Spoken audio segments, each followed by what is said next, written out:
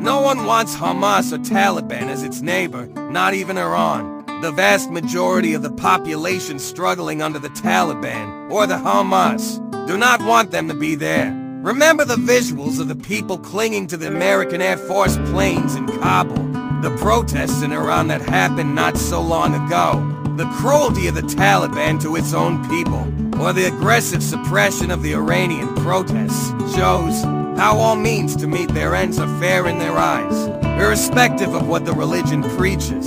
As much as everyone hates these fundamentalist regimes, no one wants Israel to be their overlord. No, not a good idea. Israel has been practicing a repressive regime over millions of people in Gaza, making their existence appear more as an error in history, and their happiness a failure of the regime. So there, neither is good for the Palestinians, or in general for the human good, everywhere. The person on the street is looking for the same things: bread, bed, and happiness for them and their family. It is no different for Palestinians, so what could be done? Let me dare a suggestion. 1. Gaza should become a province under Israel with equal rights, access, and mobility for its population. They will be Israeli citizens with all the rights of an Israeli citizen. 2. They also get representation in the Knesset. That way, at least there will be some fair control over their future. This is not very dramatic to what Israel has today. There are Palestinians who live in Israel and are citizens of Israel.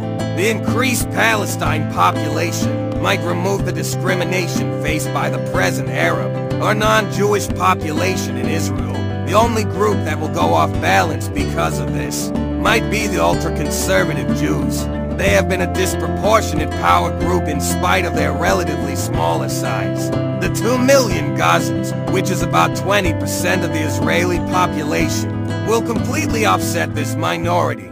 Just like fundamentalist in Islam or Christianity is not good, the same is true for the Jews. This will also neutralize a lot of other parties taking advantage of the Palestinian misery.